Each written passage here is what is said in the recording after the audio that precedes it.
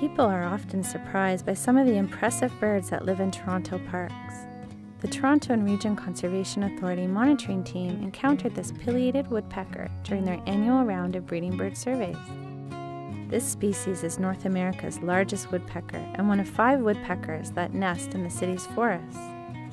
This woodpecker is foraging for bugs in the dead wood on the forest floor.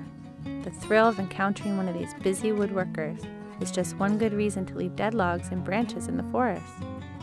In addition to breeding bird surveys, Toronto and Region Conservation Authority also monitors amphibians and plants to assess the health of forests, meadows, and wetlands. To learn more about our environmental monitoring work and why it matters, please subscribe to our YouTube channel or visit our website for more information.